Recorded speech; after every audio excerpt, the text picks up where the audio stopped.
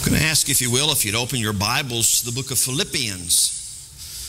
Philippians chapter number 3.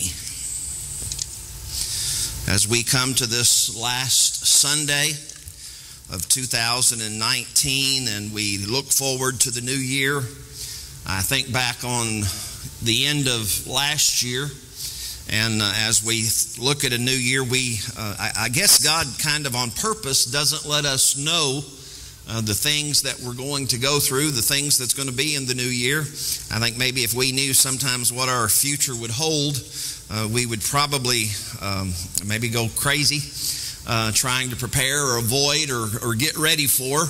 But as we think about the new year, it's like God gives us the new Sunday every week. God moving that Sunday would be the Lord's Day, where it originally was the Sabbath. Saturday was the day of rest. That was the day that people were originally to worship God, and some still follow that through. Some of the Jewish, some of the Seventh-day Adventists, different ones still use the Old Testament and make the Sabbath their holy day. Of course, when Jesus came, after Jesus was crucified, Jesus resurrected on that Sunday morning, and that became to the early church the Lord's Day, the day that we set aside, the day that we come together. And that being Sunday, the first day of the week, I think that was in God's wisdom that He gave us this first day of the week to come together to get ready for the new week. And so we get the chance, the opportunity to begin the new week, a fresh start. If we do it the way God intends, by being in church, being together with God's people, the family of God coming together to encourage one another. And so it is that we have that first every week, that Lord's Day, the Sunday. And so we get to have a new year. As we look at it, as I said a few weeks ago, when we date our check, whether you acknowledge it or not, people acknowledge it or not, when we put that date on there, that acknowledges something that happened in time, how we count our calendar, that Jesus was born. And if it were that Jesus would have been born and the time started at 0, there's some question there as to whether there's 3 or 4 years maybe there that it could be different. But if He were born at the beginning of our calendar, 0 AD, He would have died on 33 AD. We know that He lived to be 33 years old. And so I'm thinking about, as we look toward the new year, a chance to get a fresh start. And I've told you many times that, people do the resolutions. I'm not much on setting resolutions because I don't like to, start something I know I'm going to break. And that's kind of how resolutions are. I saw someone this week, I guess they were getting ready to start a resolution, and they had posted on their Facebook page, if somebody knew where a good, cheap, and then they put maybe free, a treadmill, they were in the market. And I'm thinking, okay, so they're getting ready for the new year. They're going to start this plan, and some smart aleck posted on there, you need something to hang your clothes on. So kind of knowing where they would be headed with that New Year's resolution. But people do. We get to the first of the year, a start, a new beginning, and we think about things we want to do, whether it's physical, health-wise, diet-wise, financial-wise. It's the time for beginning, the time for making these changes and those type things. And so as we approach the new year, and that's a chance, a lot of businesses that don't have different fiscal years, this is a time where they have to take their inventory, they take an account. The IRS has a tendency to require we do that in some businesses, that we take an account, take an inventory, and kind of count up and see whether you were successful or not. If you're not real sure, the beginning of the year is a chance to do that.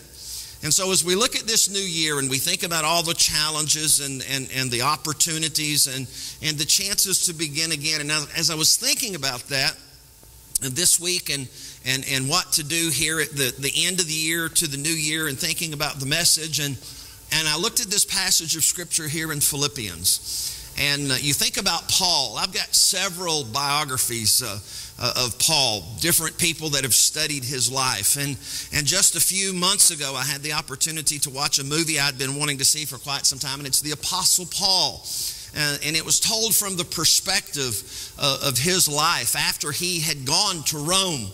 And you'll remember how Paul after he had been persecuted, he had appealed to Augustus and to Caesar and to Felix, to all of the governors and all of the politicians that he could. And finally, when it came down to the very last, and they were going to be charging Paul with all of the charges of treason and everything, just like they had done much with Jesus. And remember that Paul was about 10 years younger than Jesus was, from what the historians tell us. And Paul, even though he is known as an apostle, he tells us that he was an apostle abnormally born. And what he means by that is that to be an apostle, one of the definitions of an apostle is that they would have lived during the time that Jesus lived, that Jesus would have taught them personally. They would have followed him personally. And Paul comes along some 10 years younger, and from all of the accounts we have, Paul wasn't actually converted. You'll remember that Paul was out persecuting the church.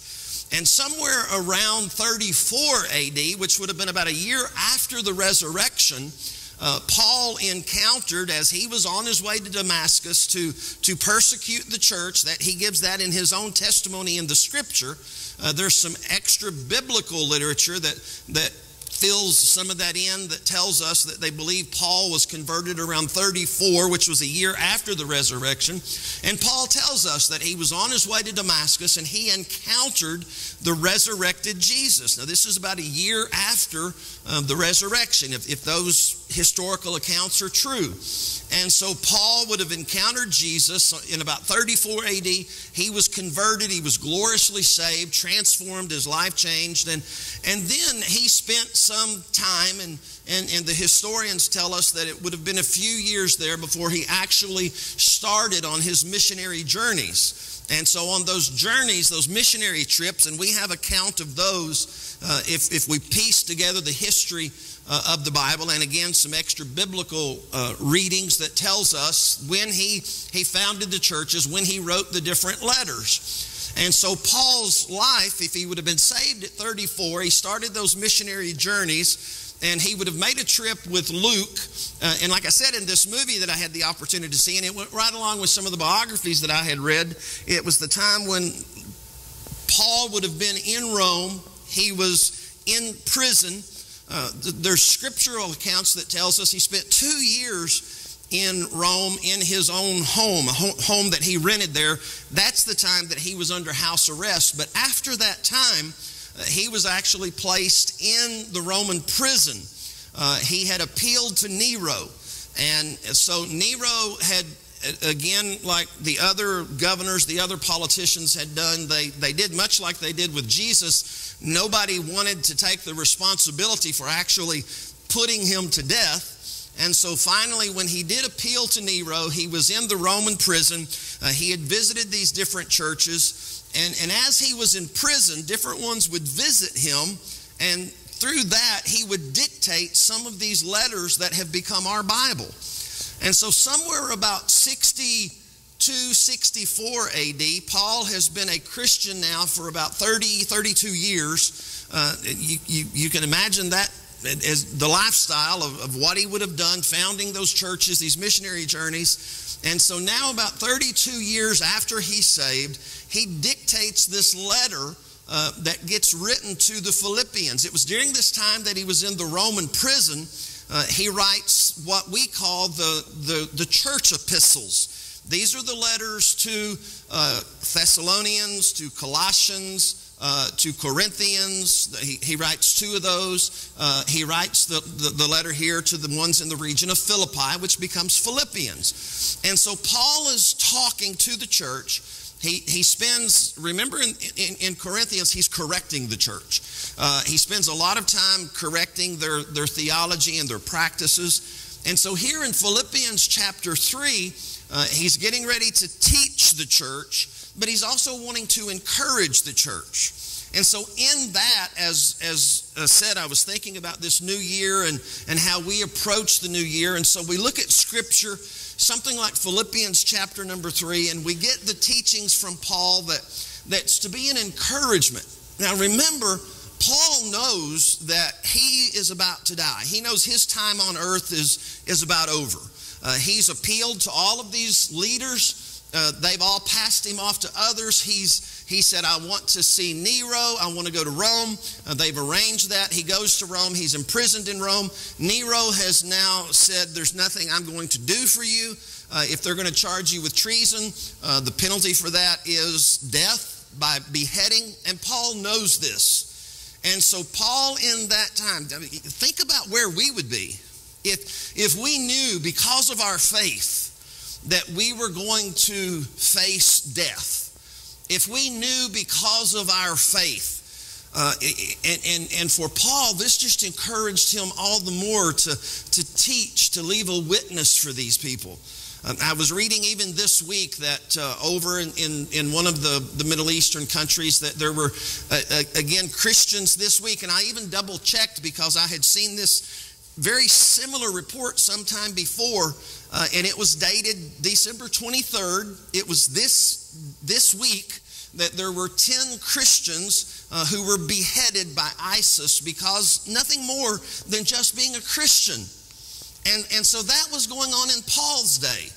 Just because you're a Christian, just because you're teaching Christ. And Paul, knowing this, Paul still spends this time teaching, and whether Paul knew or not that these letters were going to be preserved for all time, God certainly knew this. And so God, to encourage not only the church in Philippi, but to encourage us, God has had this preserved. And so Paul, knowing death is imminent, Paul knowing I'm not going to be here much longer, and Paul knowing I have one last opportunity to talk to this church by way of letter. And this is what I want you to do. This is what I want you to be challenged with. And so we find that there in Philippians chapter 3. And if you would, let's stand as we read that together. And remember, this is Paul knowing what's happening, knowing what's going to be taking place in just the next few weeks, few months. And Paul's goal here is to encourage us, the church. And this is what Paul says in Philippians chapter 3, and we're going to begin reading at verse number 7. Paul is looking at his life. Remember, this is the guy that said, I have this thorn in the flesh, and I've sought God 3 times. I've begged God to take this away, and God won't answer this prayer the way I want it answered, but God just says, my grace is sufficient. This is the guy that spends his life encouraging the church, leading people to Jesus. This is the preacher that just a little bit before this, this is the guy that's preaching, and the King James puts it, he preaches a long-winded sermon. And this guy falls out of a 3rd-story window listening to his preaching and falls dead. And Paul goes and puts himself on top of this guy's body. This is Eutychus, and Paul prays for him, and life comes back in him. This is that guy. And now he knows he's about to die. He's seen the power of God. He's seen God bring people back to life. He's experienced the resurrected Jesus physically and personally. And now he's got a chance to tell you something in his last message to you, and this is what he says. When I look at my life, everything that was a gain to me, I've considered that to be a loss because of Christ. More than that, I also consider everything to be a loss in view of the surpassing value of knowing Christ Jesus, my Lord.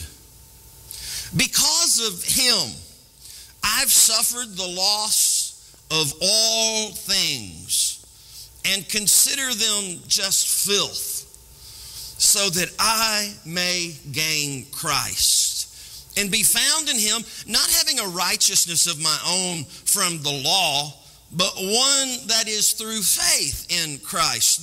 The righteousness from God based on faith. My goal is to know him and the power of his resurrection, the fellowship of his suffering, being conformed to his death, assuming that I will somehow reach the resurrection from among the dead. Not that I've already reached the goal, or not that I'm already fully mature, but I make every effort to take hold of it because I also have been taken hold of by Christ Jesus. Brothers, I do not consider myself to have taken hold of it, but this one thing I do, forgetting what is behind and reaching forward to what is ahead, I pursue as my goal the prize promised by God's heavenly call in Christ Jesus. Therefore, all who are mature should think this way. And if you think differently about anything, God will reveal this also to you. Let's pray. God, we thank you again for this Lord's Day. God, we thank you for your word. God, we thank you for men like Paul, God, that sacrificed everything. And God, when he was facing physical death, he was thinking about you, thinking about the church, thinking about our relationship with Christ. And one of the last things he did was to try to encourage the church. God, we pray today that the Holy Spirit's presence in this place, and God, we know that presence is promised. God, we ask that that Holy Spirit would encourage those today that are discouraged. God, that the Holy Spirit would strengthen those that are here today that find that their faith is at a very low place. God, there's those here today that have decisions about their health and what the doctors are wanting them to do, tests they're facing, surgery they're facing. God, there's those here that are facing decisions about the job. God, there's those here that are facing decisions about their personal life. God, there's those here that have gone through traumatic changes in their life beyond their control. And God, they're just needing you to reach into their life and give them wisdom, give them strength, give them courage, give them faith. And God, we know that all of that is in your word. And God, we ask that that word would just speak to us today, that the Holy Spirit would just minister to us, and that as this word challenges us, that we would make a commitment that as we go into this new year, whatever the future brings, God, we're going to serve you and serve you faithfully. God, we're going to put our faith in you. We're going to trust you. We're going to depend on you because, God, the world doesn't have the answers, and many times we don't have the answers. But God, we know that you do. And God, you tell us in your word that if we lack wisdom, we can ask you. And that you don't judge us, but you give us that wisdom. God, that if we need courage or strength, God, the things that we need in our life, we can ask you. And as Paul tells us, through your faith, through our relationship with Jesus, God, you will work those things out in our life. And we're depending on you to do that. In the name of Jesus, we pray. Amen. You may be seated. I want us to look at this just a little bit as we look at Paul's writing here, as we think about what he's considering, as I said, as he realizes where he is in his life, knowing that his life is about over. And for us, we don't know what the future holds. We don't know what this year brings. Or we may have plans. We may think we know. We may think we've got things planned out, like our finances or things on the job, and all of us know, if we've lived long enough, that things can change, plans can change. And so we have to be dependent upon God. And so what Paul says here is to encourage the church, and that is to encourage us, again, whether Paul knew or not that this would become part of our Holy Bible. God knew it, and God inspired. Remember, all Scripture is given by God, and it's profitable for instruction, for doctrine, for teaching, for correction. And so when God inspired, and that means God breathed in and breathed out, when God breathed this word out to Paul and Paul wrote this letter to the church, God knew that this was going to be in the Holy Scripture to be our encouragement as we look at the conclusion of 2019 going into 2020 and all that that's going to bring. And while we may not know all of that, God does. And so we look at what Paul is saying here, and you look at what Paul says. Look there in chapter 3, verses 7 and 8. Paul says, everything that was a gain to me, the things in life that were pluses, the things in life that were a benefit, the things in life that were positive, when things were going good, Paul says, where I am today, I look at those things and I consider those things, even the positive things, the good things, the benefits. He says, I consider those a loss when I consider my relationship with Christ, when I consider the difference Christ has made in my life. You remember we've talked about many times over this past year about the difference Christ brings in our life when we meet Christ. And as we looked last week, as we had it portrayed for us last week, and the ones that portrayed it did a wonderful job last week of showing us when God sent Jesus to this world and how God changed those lives, that those people just had ordinary, everyday, common people lives like we do. I mean, you look at the portrayal of Zechariah and Elizabeth and well on in years and past childbearing years, and then God comes along and something they totally didn't expect. And God comes along and he sends the angel, and the angel comes and talks to Zechariah and begins to tell Zechariah how God's going to change his life and everything is going to be different. Can you imagine? I mean, well on in years, past childbearing years, and the angel comes, and no doubt Zechariah and Elizabeth were probably much like we would have been. How am I going to explain this to my friends? You know, boy, this is going to be different. But the angel tells them, don't be afraid, this is God's plan, and yes, God's going to change everything.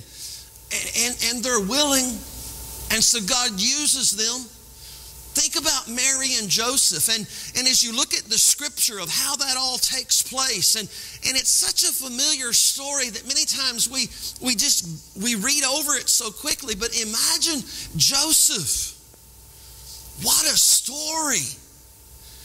I mean, Joseph having to be convinced that Mary was faithful to him. Joseph having to be convinced to raise a child that is not his. And this is not just any child. You're going to be raising the Son of God. And he's going to take away the sins of the world. And he's going to change the world. And Joseph, you remember how the play portrayed that as we read it in Scripture. Joseph's thinking about, how can I get out of this? How can I do this the best way? And yet Joseph and Mary both, again, agreeing, like Zechariah and Elizabeth, agreeing that they're going to do this. Paul, as he describes himself, Paul says, I was a Jew of the Jews. I studied at the feet of Gamaliel. Paul says, this was my life. I was so committed to this, I killed Christians. Think about that. But when I encountered Christ, everything changed. And so Paul comes along now, and Paul facing certain death. Paul looking at this, Paul says, everything that was a benefit to me, now because of my relationship with Christ, I just consider that as filth, as waste. And I think about my relationship with Christ. He says, more than that, look at what he says in verse 8. More than that, I consider everything to be a loss in view of the surpassing value of knowing Christ Jesus my Lord because of him. How many of us can say, because of my relationship with Christ, I've suffered great loss? How many of us can say, because of my relationship with Christ, before the end of this coming year, I'm probably going to be beheaded. Think about what would happen if that were to be. Would it change how you respond? Would it change what you do in the morning? Would it change your decisions? Would it change your resolutions? It did for Paul.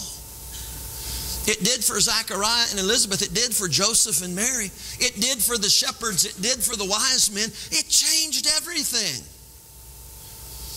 And so we look at this new year, and we have opportunities in front of us, and we have challenges in front of us, and much of it we don't even know. I look at each of you. I look at some things that you've shared with me. I look at some things that you've gone through, some things that I know you're going through. And I think of the changes that's going to come this year. And for many of us, that means we're going to need Jesus. We're going to need Him bad. And Paul was in that position. Paul says, I'm to that place. I recognize I have a relationship with Him, but I see it as more important than ever now because of what the future is going to hold. Look at what Peter said in Peter in his letter. Peter, in 1 Peter chapter 1, Peter, he's talking about trials coming, just like Paul looked at trials. You remember Peter is the one that when Jesus called him, Peter said, I'll follow you to the death. Peter is the one that when Jesus said, I'm going to wash your feet, and Peter says, you're not washing my feet. And you'll remember Jesus said, if I don't, you'll have no part of me. And that Peter said, oh, well, not just my feet, but my hands and my, wash it all. And Jesus said, that's not necessary. What was Jesus saying? I'm looking at your attitude.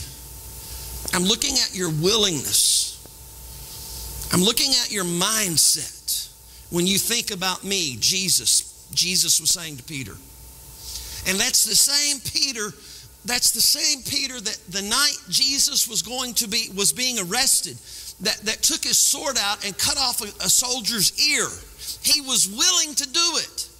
He was willing to fight to the death. He meant what he said. But then he got by the campfire, and a little girl said, you're one of them. And what changed for Peter? But Peter got to thinking about what had happened with Jesus being arrested, what was about to happen to Jesus. He's going to be crucified. And Peter, thinking about that, Peter says, I don't know Him. Denied Him. And that same Peter, if you'll remember, just a few short days later, when Jesus said it's necessary that I die, it's necessary that I go away, because if I don't go away, I can't send the Holy Spirit. And when the Holy Spirit came and filled Peter, that same Peter that had denied Jesus, but now because of the power of the Holy Spirit in Peter, Peter is able to stand on the day of Pentecost and preach a message so powerful. And I think in that message, he probably told his testimony. And as he told that testimony, the Holy Spirit filling him, some 3,000 people responded and were saved during that Holy Spirit-inspired message. This is that Peter that sometime now later is writing to the church, and he's thinking about his life, and this is what he says concerning trials, concerning circumstances, concerning things you're going to go through. And Peter says in 1 Peter chapter 1, beginning in verse number 6, rejoice in this. Think about that. What am I to be happy about? What am I to rejoice in? What's going to bring me joy in the Lord? Unspeakable and full of glory. And this is what Peter says, rejoice in this, though now for a short time you have had to struggle in various trials. Life's not always easy. Life can be very difficult. Choices and decisions that we just don't know what tomorrow holds. We don't know what the year holds. Peter says, rejoice in this, though now for a short time you've had to struggle in various trials, so that the genuineness of your faith, God allows these things to happen, so that the genuineness, to prove that your faith is real, that this relationship is real, that you won't deny Him when the pressure is on, like Peter did before the Holy Spirit. Peter says that you've struggled in various trials, so the genuineness of your faith, and look at how he describes this faith, more valuable than gold which perishes though refined by fire, may result in praise, glory, and honor. What? At the revealing of Jesus Christ. Peter is saying Jesus makes a difference. You're going to face troubles. You're going to face difficulties. Things aren't always going to be easy this coming year, but when those difficult times come, remember where your faith is and who your faith is in. Look at what Paul goes ahead to say. Go on down to verse 9 of Philippians chapter 3. He's looking at what he considers a backset, what he considers this trial, this loss, this difficult circumstance. Remember, he knows he's about to be beheaded. Be found in Jesus. Be found in Him, capital H-I-M. Be found in Him. Not having a righteousness of my own from the law. Remember, he was a Jew. He practiced the Old Testament. He lived by the law. But he says that's not enough. Sacrifice is not enough. But one that is through faith in Christ. Faith in Christ. Remember, when the trials come, when the tests come, when the difficulties come, when the doctor says, I'm sorry, but you have. Remember when the boss comes in and says, I'm sorry, but we're shutting down, the job's going away. And you wonder, how are we going to get through this? Paul says, you're going to get through it through your faith in Christ. The righteousness from God based on faith. Philippians chapter 3 and verse 9. He's saying, I trust in Him, although I don't know the outcome. I don't know how this is going to play out, but I know my faith is in Christ. And Paul is saying, it's not me. I don't find strength in me. It's not my self-righteousness. It's not my practice of the law. It's not what I do. But it's in Him and what He's done, what He did on the cross. And remember, what He did on the cross. Oftentimes we overlook what happens after that. That's the resurrection and the ascension. And when we have those, we know Jesus is seated at the right hand of the Father. Look at what Paul says as he's writing to 2 Corinthians chapter 10. 2 Corinthians chapter 10 verse 12. We don't dare classify or compare ourselves with some who commend themselves. They brag on themselves. He said we don't brag on ourselves. But in measuring themselves by themselves, what's he saying? Be careful who you compare yourself to. It's not about what somebody else does, what somebody else did, what grandma did. But this is a personal relationship. Just you and Christ, me and Christ, and our relationship. And Paul says there, be careful about who you compare yourselves, who you measure yourself by. In measuring themselves, the second part of verse number 12, 2 Corinthians 12:10, be careful in measuring, because in measuring themselves by themselves and comparing themselves to themselves, they lack understanding. It comes back to what he's saying here to the Philippians as he's encouraging them. Philippians chapter 3 and verse number 10. My goal, and this should be our goal. This should be, if we're going to have a resolution, this should be our resolution. Whatever else our resolution involves, whatever we're going to try to do, everything we do should be based on this. My goal, and this should certainly be all of our goal, is to know Him, capital H-I-M. and the power of his resurrection, the fellowship of his suffering, being conformed to his death, assuming that I will somehow, this is Paul talking, assuming that somehow I will reach the resurrection from among the dead. What's Paul saying? I'm probably going to die, and soon. But that's just temporary. That's part of life. That's not the end of it. Why? Because there's something beyond this life. And that's the resurrected life. What God has prepared for us. The gospel has miraculous power.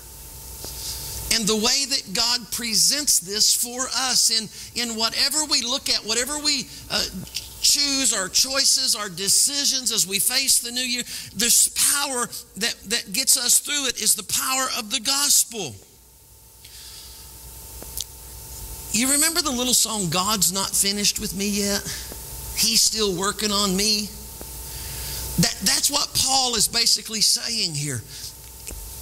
Paul, St. Paul that had founded all of these churches, Paul that wrote these letters to these churches, Paul that wrote the majority of our New Testament, and Paul is saying, God's not finished with me yet.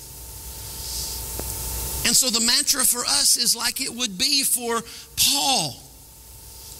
Look at what he says there. Assuming that I will somehow reach the resurrection. This is not the end. This is not the end of all to mean all. Go on down to verse number 12. And this is Paul. Not that I have already reached the goal or am already fully mature. This is Paul. God's not finished with me yet. This is how he sings the song. Not that I've already reached the goal or that I'm already fully mature, but I make every effort to take hold of it because I also have been taken hold of by Christ Jesus. And then he calls them brothers because he's talking to the church. He's talking to us. And look at what he says there. Verse 13, I do not consider myself to have taken hold. I haven't arrived. But this one thing I do, forgetting what is behind and reaching forward to what is ahead, I pursue as my goal the prize promised by God's heavenly call in Christ Jesus. Therefore, if you want to live a life pleasing to Christ, if you want to hear Christ say, well done, thou good and faithful servant, when this is all over, Paul says this is how we have to live our life. Therefore, all who are mature, what's that mean? A Christian that's growing. You've heard me say before that Christianity is progressive. I was saved, I am being saved, and I will be saved. It's a progression. And as we mature, as we grow in Christ by being in God's Word and daily prayer life and being in a relationship with Jesus every day and growing that relationship. Verse 15, therefore, all who are mature should think this way. And if you think differently about anything, if you've asked God for that wisdom, if you've asked God for that strength, if you've asked God for that faith, for that increase in faith, God will reveal this also to you. And so as we come to the close of 2019, as we look to the beginning of 2020, we should know none of us have arrived. We're not there. Paul wasn't there. We're not complete. We're not matured yet. We've still got a long way to go. But Paul is saying, don't quit. Keep trusting Jesus. Keep trusting in the Word. Don't lose sight of the prize. Keep pressing forward, forgetting those things that are behind. I want to take you to 3 scriptures that Paul wrote as we look to the new year to show that we're not on our own, that Jesus will help us to do this as we set our goal. And these are the 3 scriptures as we set our resolutions, our goals, plans, whatever you want to call it. These are the 3 scriptures that I'm not doing this alone, but I have the promise that God will strengthen me, that Jesus will lead me through that, and whatever I face, I can do it in the strength of Christ based upon these three scriptures that Paul leaves us with. Romans chapter 8. Right after that, chapter 8, verse 28, we know that all things work together for good to those that love God, those called according to His purpose. This is the verse right here, verse 29, to show that we're never alone in that. For those He foreknew. You see, God knows everything about you. And when you're in the middle of that hurt, that heartache, that trial, when you don't think you can put one foot in front of the other, God knows everything about that situation. And it didn't just occur to Him. He knew this was going to happen to you. He knew this was going to knock you off of your feet. He knew this was going to just hit you and knock your faith and your props out from under you. And this is what He says, for those He foreknew, He predestined to be conformed to the image of His Son. He knew Peter was going to deny Him. He knew Peter would need the Holy Spirit. That's why He had that all arranged, not just for Peter, but for us. Those He foreknew, He predestined, He conformed to the image of His Son, so that He would be the firstborn among many brothers. Now, look at the next thing Paul says, 2 Corinthians chapter 3, verse 18. We all, the church, with unveiled faces, God sees in the heart. God sees everything about us. The most deepest, darkest secret, God knows that. We with unveiled faces, looking in a mirror at the glory of the Lord, are being transformed. God's the one doing the changing in us. It's not us. God does this in us. He did it in Peter. He did it in Paul. Looking in a mirror at the glory of the Lord, we're being transformed into the same image, from glory to glory, from beginning to end. This is from the Lord, who is, and look at what He describes the Lord as, capital S-P-I-R-T, the Spirit that lives in our hearts. God knew we couldn't do this alone. God knew we needed the Holy Spirit dwelling in us. And so God, He made it that way. God the Father, the Creator, God the Son, the Redeemer, God the Spirit, the Holy Spirit that comes to live in us, to strengthen us, to make us able to go through all of these difficulties. And then going back at the beginning of what Paul says here to the Philippians, and remember that I'm not doing this alone. These three passages let me know God is with me every step. The Holy Spirit is with me. Jesus is with me. Philippians 1:6, I am sure of this, that He who started a good work in you. Do you remember when you were first saved?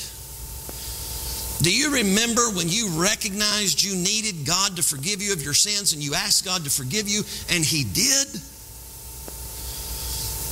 That's the same God that will get you through any trial you're facing. I am sure of this, that He who started a good work in you will carry it on to completion until the day of Jesus Christ. That's either the day that you close your eyes in death and you go to meet Him, or He calls an end to all of this and we hear the trumpet, we see the sky split, we see the angels coming with the Lord, and He transforms us in an instant, whichever happens first. I am sure of this, that He who begun a good work will carry it on to completion until the day of Christ Jesus. What a great perspective to go into the new year. I don't have to do it alone. I don't have to face it alone. I may not be in a trouble or a trial right now. Thank God if you're not. And if you are, whatever you're facing, whatever tomorrow brings, whatever January 1 brings, whatever 2020 brings, we don't have to face it alone. He is with us. Jesus made that promise, I will never leave you. I will never forsake you.